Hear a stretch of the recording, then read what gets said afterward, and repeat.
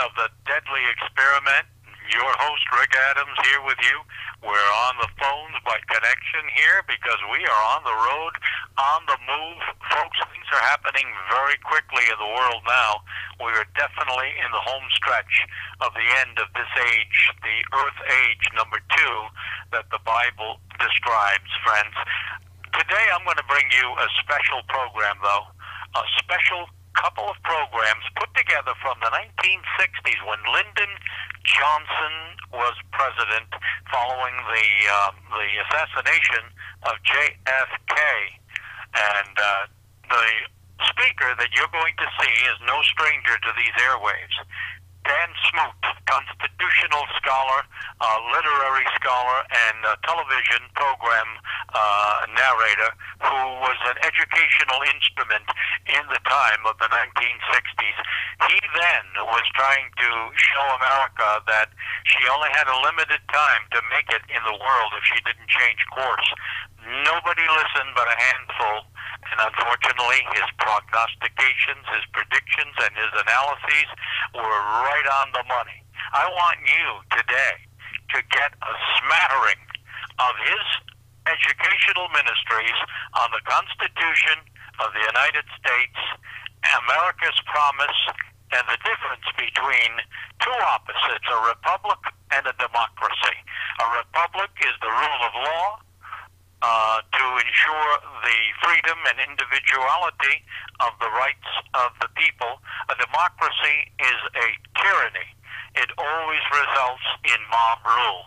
In the very end, where we are today, where we have become an empire, America is rapidly descending, and no presidential candidate, nobody on the horizon, despite the rhetoric to the contrary, is in a position to turn it around. Because, my friends, if your foundation of your home is eaten away by termites, calling in a roof specialist is not going to solve the problem now, is it?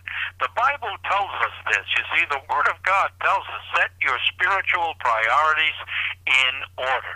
And 2 Peter chapter 3, we read about Peter's vision of the end of this age and the end of this earth in fire and brimstone. So he tells us that if we're not prepared to understand that this earth age is going to come to an end, America is going to experience her final gasp of breath in the very near future. As goes America, goes the world. Don't think it's not happening behind the scenes right now. The economy, the educational system, the political, and most of all, the religious are all part of the four winds that are recorded in the book of Zechariah.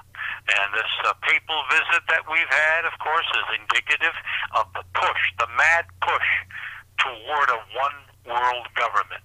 The Pope himself made it very clear, being a Jesuit, which is a Marxist socialist order in the Catholic Church, that he, of course, is nothing more than a proponent of ecumenism, of universalism, of bringing the world together. Now, the Bible and Jesus Christ, our Lord, says just the opposite, that we need to separate ourselves from the world, that we need to divide ourselves, because when he comes, he says he's coming not to bring together, but to divide. I come with the sword to divide asunder. Now, that's an exact opposite of what the Pope said in America this past year, you see. Folks, we need to understand religion is one of the means to an end of creating a one-world system. Along with the United Nations, along with UNESCO, the Council on Foreign Relations, and all of these institutions. Dan Smoot was a pioneer in broadcasting in the 60s. He is an absolute genius compared to what we have today, teaching our students in schools, colleges, and particularly law schools, where very little law is taught today. Judicial equity is taught as opposed to law. So right now, with this introduction, we are going to go right into the first and second programs of the Dan Smoot Report, having to do with America's promise lost and a constitutional republic, not a democracy. Let us begin right now. America's promise.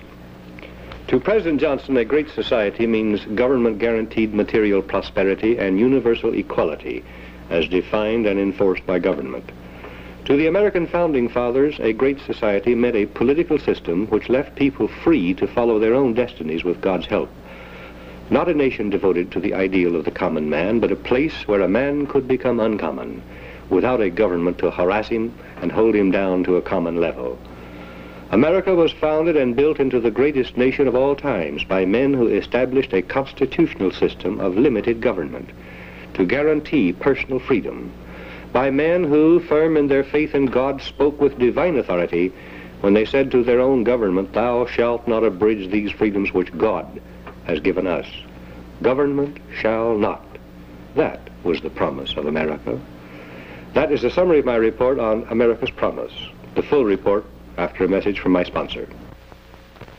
To President Lyndon B Johnson, a great society means government-provided housing, government-guaranteed medical care, government-financed education, government-stabilized agriculture, government-subsidized arts, government-controlled industry, government-regulated jobs, government-created material prosperity, and universal equality as defined and enforced by government. To the American Founding Fathers, a great society meant the direct opposite. It meant a political system which left people free to follow their own destinies with God's help. The promise of America is obvious to anyone who knows her early history, knows enough about the Founding Fathers to understand their lives and their ideals.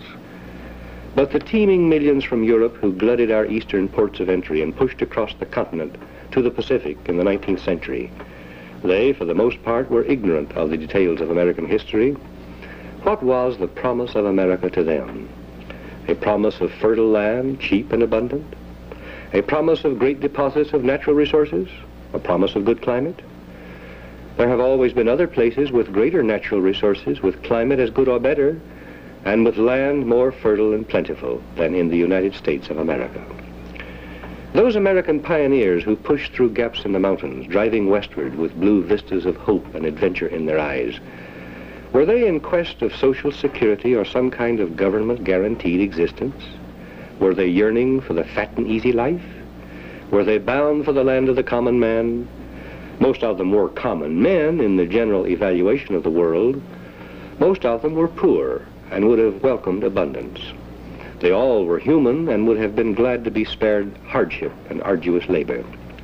But these were not the things they sought in the New World. They expected and they encountered more hardship and harsh toil in the raw American wilderness than they had left behind in Europe. They were looking for a place where a common man could, God willing, become uncommon, where a man could become whatever his vision, his faith, his energy, his intellect, and his manhood combined to make him, without a government to harass him and hold him down to a common level for the benefit of the general welfare. In short, the promise of America was freedom. Today, a whole generation of Americans have been educated to believe that freedom means ease and comfort. Freedom is not a soft way of life, but it is the only noble way for creatures made in the image of God. When man is left free to struggle, he develops strength and wisdom by struggling. When forced into dependence upon government, he becomes a dependent personality, flabby and irresolute, with no will, courage, or personal convictions. A free man can dream and will dare to enter what Job called the warfare of life, to capture his dreams and transform them into reality. A dependent personality has no dream of conquering anything. He has instead greed. Greed to get all he can for himself, not by constructive effort, but by continuing demands upon the power which made him dependent. There are many hazards in a free society. One hazard is that there will always be people who will not manage their own affairs as well as they should, or as well as someone else thinks they should. But when you start passing laws to force people to do all the things that someone else thinks good for them, you are headed for a slave society. The early American patriots had a deep suspicion of all government, including the one they created. They knew that the worst threat to a man's life, liberty, and property is the government under which he lives. They knew that all governments will, if permitted, waste the labors of the people and ultimately enslave the people, always under the pretense of taking care of the people. Modern liberals are not suspicious of government. They worship government. They want to set government up as a kind of big brother deity to look after us and run our lives for us. Modern liberals presume that you, an individual, if left to your own devices and resources, do not have enough decency, ability, or good sense to educate your own children, provide your own housing, prepare for your own future, or help a neighbor in desperate need. Therefore, liberals want laws which will force you to do all things that liberals think you should do. They take money away from you and put it in a big federal pot, on the presumption that politicians and bureaucrats will make better use of your money than you would. But remember, politicians and bureaucrats are themselves individuals. As individuals, they, according to their own liberal philosophy, are incapable of managing their own affairs. Once vested with political power, they are presumably transfigured and transformed, automatically injected with enough ability to manage the affairs of the world. In short, modern liberalism rests on the assumption that political power makes men wiser than God. As philosophies of government, modern liberalism, communism, and fascism are all essentially the same. Each believes that government should have absolute power to promote the general welfare. The trouble here is that when government has absolute power to promote the general welfare, government must have absolute power to decide what the general welfare is. Why do communists murder people in nations they take over? Well, they're promoting the general welfare as communists see it. The welfare state, with the usual trappings of government price controls, government fixed minimum wages, government subsidies, government relief for the poor, and government pensions, was tried out in ancient Babylon, ancient Greece, ancient Rome, in Mussolini's Italy, in Hitler's Germany, and in all communist countries. It has always failed to provide economic security and has always ended in tyranny. A government which can take a warm personal interest in one citizen can take a cold, calculating interest in another. A government which can subsidize your farm or business or send you checks for unemployment or relief can also seize the bodies and property of your sons and daughters. Many Americans are pitifully confused in their efforts to defend Americanism against communism because they do not really know the difference. They have the leadership of modern liberalism to thank for this confusion. Using the police power of government to take from those who have for redistribution among those who have not is called by our liberals achieving economic justice through the processes of democracy. In communist countries, the same thing is called liquidation of capitalism through the dictatorship of the proletariat. What is the Americanism concept of helping the have-nots? Every American has an individual responsibility under God to help others in distress. But the decision as to when, how much, and to whom is legally and morally his and not his government's. Government cannot make men prosperous any more than it can make men good. Government cannot produce anything. It can merely seize and divide what individuals have produced. Government can give the people nothing which government has not first taken away from them. And the amount which government doles back to the people or spends to promote their welfare is always less than it takes.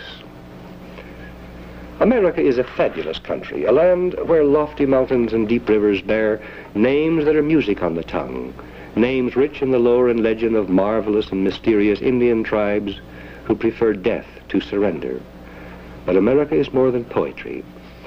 It is a land where men know that morality, conscience, and happiness can be achieved only by individual effort with divine help, where equality signifies the equal importance of individuals before God and before the law, but recognizes the infinite diversity of talents, tastes, ambitions, capacities, and material conditions as natural for free man and essential to the progress of human society, where stern men firm in their faith in God speak with divine authority when they say to their own government, "Thou shalt not abridge these freedoms which God has given us."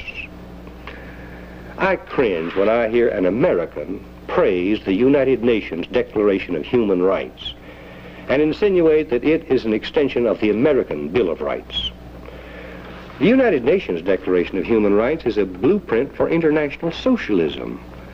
It is a promise of all member nations that the force of government will be used to level and spread material benefits until everyone enjoys the same kind of sameness that characterizes a fine litter of fattening hogs. The American Bill of Rights, on the contrary, tells government what it must not do. Congress shall make no law respecting an establishment of religion, or prohibiting the free exercise thereof, or abridging the freedom of speech, or of the press, or the right of the people peaceably to assemble and to petition. The right of the people to keep and bear arms shall not be infringed. The right of the people to be secure in their persons, houses, papers, and effects shall not be violated. Government shall not. That is the American philosophy of liberty, which spread abroad and tugged at the hearts of men all over the earth. That was the promise of America. This is the 10th anniversary broadcast of the Dan Smoot Report. It is a revision of the first broadcast I made in this series 10 years ago. On this 10th anniversary of my broadcast, I have given you a brief of America's promise, my original broadcast, because I cherish a great truth expressed by George Mason, one of our founding fathers. George Mason said, "No free government or the blessings of liberty can be preserved to any people but by a frequent recurrence to fundamental principles." That is why through the years I recur to the fundamental principles that form the bedrock of our society. Constitution of the United States. We cannot reestablish constitutional government and restore our free republic until a decisive number of Americans understand the Constitution and use it as a guide to political action. A constitution is meaningless unless it is construed to mean exactly what it says, and unless agents of government are compelled to obey all its provisions. You cannot depend on politicians to tell you whether they violate the Constitution. They all say they respect and obey it. You cannot depend on any agent of government to tell you what your Constitution means. You must read it yourself to find out. When you find out, you should do your utmost to remove from public office every official who violates the Constitution's clear meaning, if you want to save your own freedom and help restore your republic. I have published the full text of the Constitution. All who order copies of this broadcast will receive it. That is a summary of my report on Constitution of the United States. The full report after a message from my sponsor.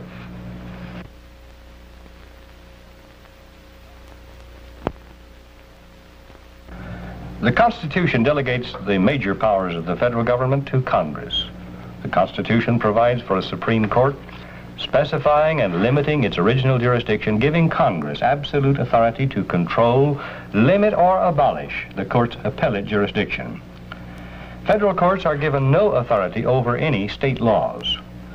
The first article of the Constitution begins, "All legislative powers herein granted." This means that the federal government cannot legally exercise any power not clearly granted in the Constitution. The 52-word preamble includes promotion of the general welfare among the broad purposes for which the Constitution was ordained, but the preamble is not a grant of power. The only other place where promotion of the general welfare is mentioned in our Constitution is Section 8 of Article 1. The Congress shall have power to lay and collect taxes, duties, imports, and excises, to pay the debts and provide for the common defense and general welfare of the United States. Many assert that this general welfare clause gives government broad powers to do anything which the President and Congress claim to be necessary for common defense and general welfare. That is not true. James Madison, father of the Constitution, said the Constitution grants no general powers to the federal government. He explained that the so-called welfare clause is not a grant of power, it is merely a heading for enumerated powers which Congress may exercise to provide for the common defense and general welfare. James Madison delivered a speech on this subject to the first United States Congress, quote, "If Congress can apply money indefinitely to the general welfare and are the sole and supreme judges of the general welfare, they may take the care of religion into their own hands. They may establish teachers in every state, county, and parish, and may pay them out of the public treasury. They may take into their own hands the education of children, establishing in like manner schools throughout the Union. They may undertake the regulation of all roads other than post roads. In short, everything from the highest object of state legislation down to the most minute object of policy would be thrown under the power of Congress, for every object I have mentioned, would admit the application of money and might be called, if Congress pleased, provisions for the general welfare. End quote. Madison also said, the powers delegated to the federal government are few and defined. Those which are to remain in the state governments are numerous and indefinite. The powers reserved to the states will extend to all the objects which, in the ordinary course of affairs, concern the lives, liberties, and properties of the people, the internal order, improvement, and prosperity of the state. In short, the Constitution created a system in which the federal government is limited to enumerated powers, states remaining sovereign republics with regard to their internal affairs. In such a system, state governments, which can be controlled by local citizens, have elastic, unspecified power to experiment with social reform legislation which may seem to be required. Legislation, for example, dealing with unemployment, medical care for the destitute, and other such general welfare programs. If a state government abuses its broad powers, it will lose productive citizens to other states. The experience of other states and competition among states will force correction of major errors. If the federal government is given broad general powers to experiment with social reform legislation and to intervene in private and state affairs, the stupidities of the general bureaucracy can be imposed on the whole population uniformly, leaving no place for oppressed citizens to seek refuge, no competition to force correction or even admission of error, no competitive example anywhere to prove that freedom works better than bureaucratic planning. If federal officials assume power to experiment with programs not authorized by the Constitution, they break the contract of government, the Constitution.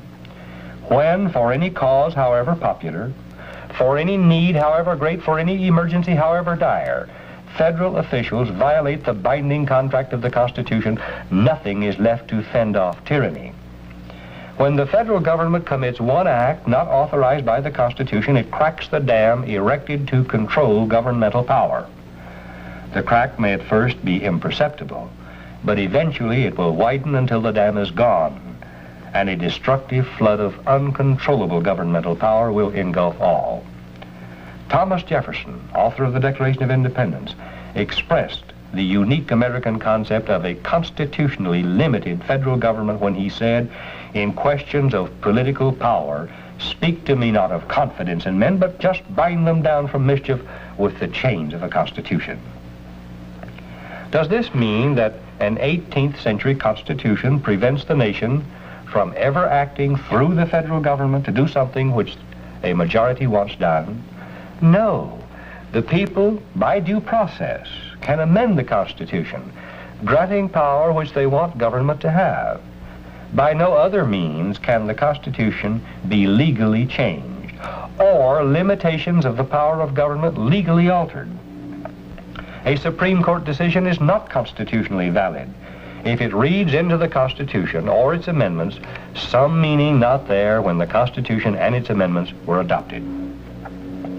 Presidential decrees and acts of Congress are constitutionally invalid no matter what the Supreme Court says, and no matter how many previous decrees and acts may be cited as precedents, if said decrees and acts are not patently, constitutionally authorized.